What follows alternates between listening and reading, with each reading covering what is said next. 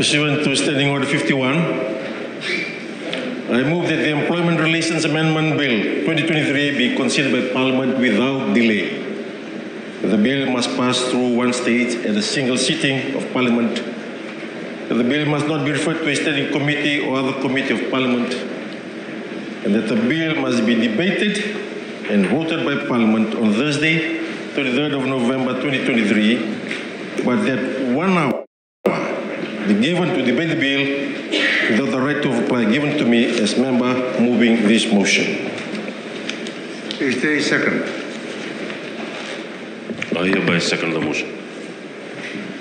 I now call on the Honourable Attorney General to speak on his motion. Thank you, Mr. Speaker, sir.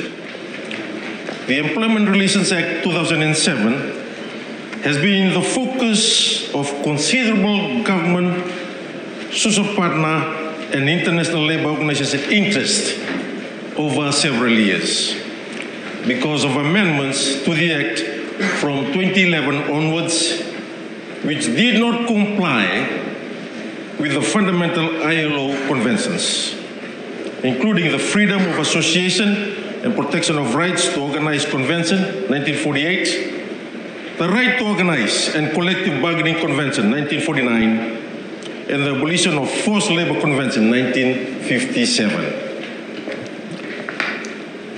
The motion for this August House to consider the bill to amend the definition of essential service and industry, particularly in Section 185 of the Act, without delay, is necessary in order to restore the right of workers and unions' right and to bring Fiji's employment legislation in compliance with international labor standards.